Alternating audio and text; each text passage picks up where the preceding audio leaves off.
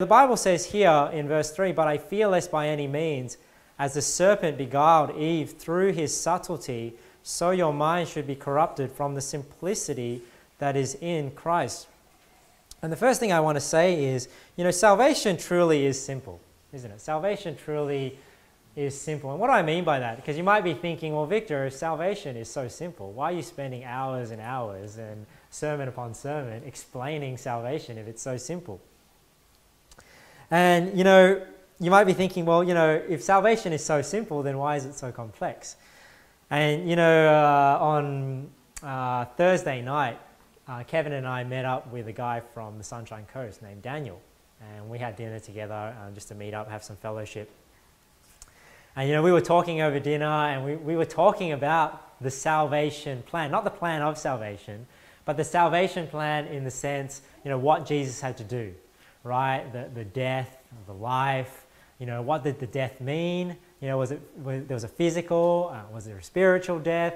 The burial, why did the body need to be buried? What the blood meant, the blood atonement, was it sprinkled on the mercy seat in heaven? Was there a mercy seat in heaven? Or just all these things. Even talking about the resurrection and the importance of the resurrection. And, when you think about what Jesus had to do in order to save us, it does start to get complex. But why does the Bible say that it's the simplicity in Christ, that the gospel is simple? Well, let me give you an analogy. Let's say you need to fix your car, right? And trying to figure out how to fix your car, that gets pretty complicated, doesn't it? Because you need to know how the car works and all the different parts and equipment you would need. But how easy is it if you can just give your car to a mechanic and then your mechanic just takes care of it? So even though a car can become very complex, putting your faith, and using the analogy, putting your faith in a mechanic and letting the mechanic take care of everything and just give you back a new and working car or fixed car, it's very simple, isn't it?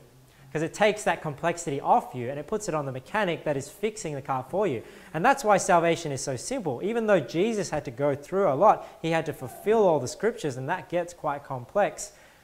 When we hand it all over to him, when we put our faith in him, it's very simple, because it's like somebody saying, I'm going to take care of that.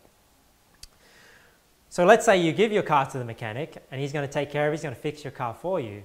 Now, after your car is fixed, if you wanted to then go and understand what the mechanic actually did to fix that car, that takes a bit more work, doesn't it? It takes a bit more understanding.